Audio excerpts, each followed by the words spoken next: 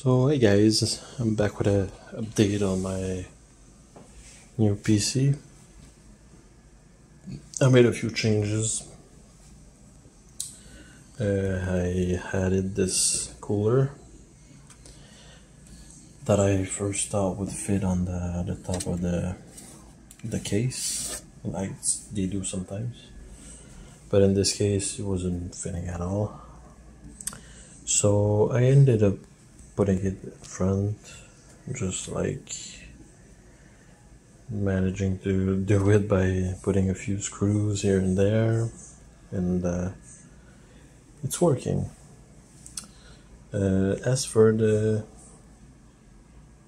graphics card, it stayed there. I removed also, there was like a panel there to separate the graphics card from the actual CPU.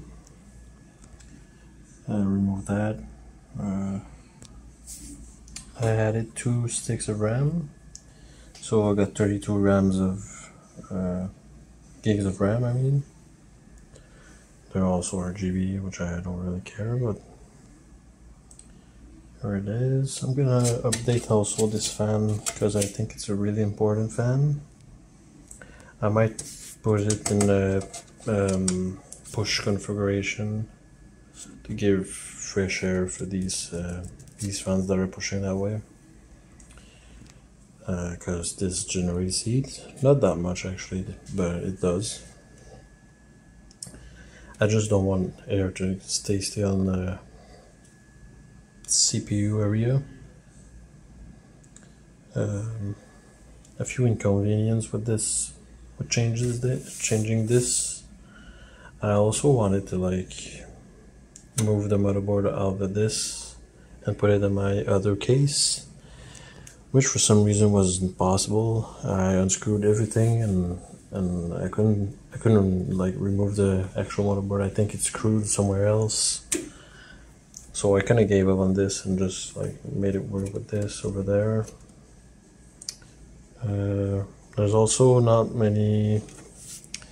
They don't want you to like play with it, I think, because there's no modecs in this case, only SATA cables, SATA connectors, I mean, for power.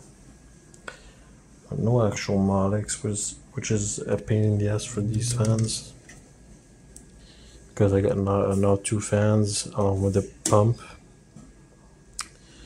Only 2 places for 2 fan headers only on this case, which is not a lot. They really don't plan you on changing anything, because also the plate that was there in my previous video, that plate was screwed like with 10 screws for some reason, and there's just a ton of like useless scrap they put in. And yeah, I hope you guys enjoyed this, and let me know what you think. I have to like rearrange some cables, but not really bothered with it. I just want it to work well and have good temps, because the CPU is really